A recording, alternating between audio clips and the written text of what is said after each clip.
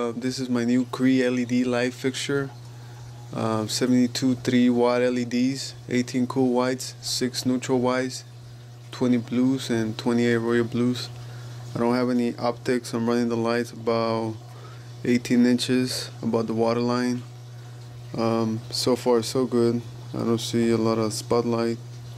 I see a lot of shimmer. I don't know if you can see it in the rocks. I had to reduce my water movement on the surface because it was creating way too much shimmer, and my room was starting to look like a disco. The lights are pretty bright. It looks blue on camera, different in person, just like all the other videos. I don't have any other lights to compare with. Never had T5s or metal halides. It looks good. Don't have corals to show you the colors on it, but hopefully I'll get some soon.